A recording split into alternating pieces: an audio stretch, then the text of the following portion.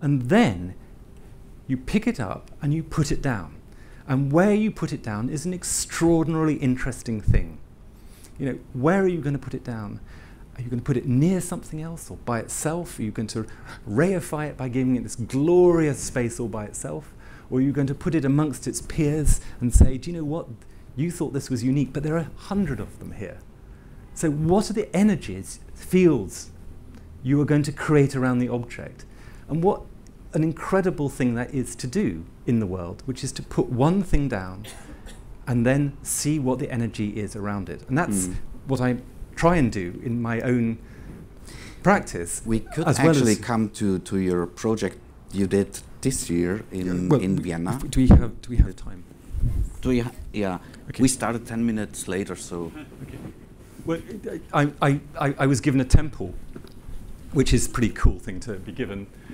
So this is the Theseus temple on the Ringstrasse, and you can see Vienna behind it, and Vienna in front of it. And this temple was created for this incredible piece of art.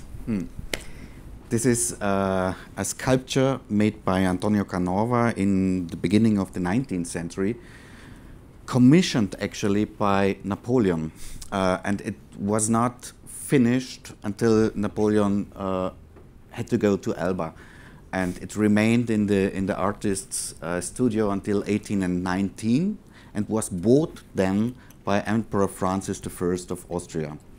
And the whole temple was built just to house this one single sculpture.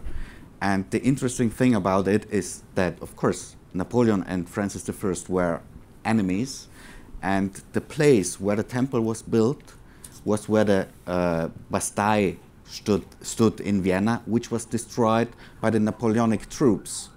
And so that's something which, some history already inside the temple. And Edmund did something with... No, it's too short, because then it moves. Okay, then Canova is moved across the Ringstrasse, very badly, I have to say, by some terrible Viennese workmen who knock a limb off or something like that. Yeah. But when they opened the museum?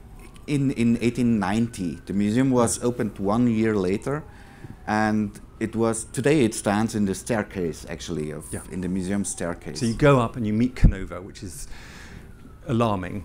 And then, so this being Vienna, then there's an empty temple which belongs to some department of the city council who doesn't talk to anyone else. And then, for 100 years.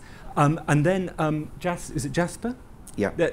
Jasper Sharp says, can I have the temple, please, to show one piece of art, contemporary art a year. And what we'll do is we'll open the door. This is the wonderful park. So you've got grannies going past with their grandchildren and ice creams, and you've got drunks with their bottles of beer, and you've got people doing Tai Chi, and it's a good Vienna park. And that just for a season, there will be, each year, there will be a piece of art. And I can't remember the list. I mean, I think I was the third. Is Jasper Sharp in the building? I was the third. I took over from the wonderful, glorious Richard Wright, who had done a beautiful... and when I was asked to do something here, I thought, what can I do on the Ringstrasse? So I put in a piece, 2 vitrines. They're very big, with porcelain in them.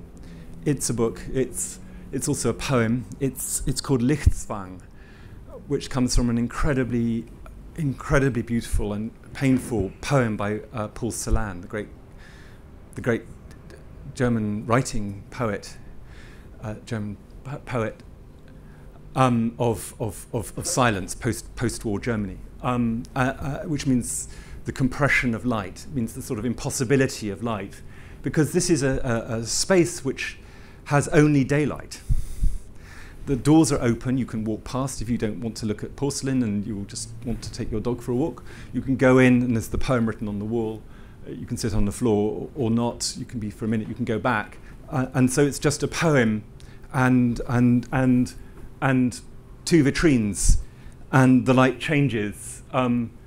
all the time, and you can't see it anymore because it closed yesterday. Actually, but it was the thing about what do you put in a place? How do you look at a place? What do you think about it? About Is it only place, or is it also room as? Well, it's room, it's room vitrine, surrounding? it's territory, it's earth, it's space. And in this place, which was a very, very complex, textured bit of history for me, and a place which has already lost a piece of art, to put something back, which was really just some phrases of poetry, haunting phrases of poetry, and put them into light was my attempt at bringing something into focus. And that, I guess, is sort of what I'm hoping to do, if I'm allowed, with the collections. You are. Of the Kunst historisches. So thank you. I think should we? No one will want to ask us questions, No, so we're I don't actually think fine. so. We're absolutely. But thank you.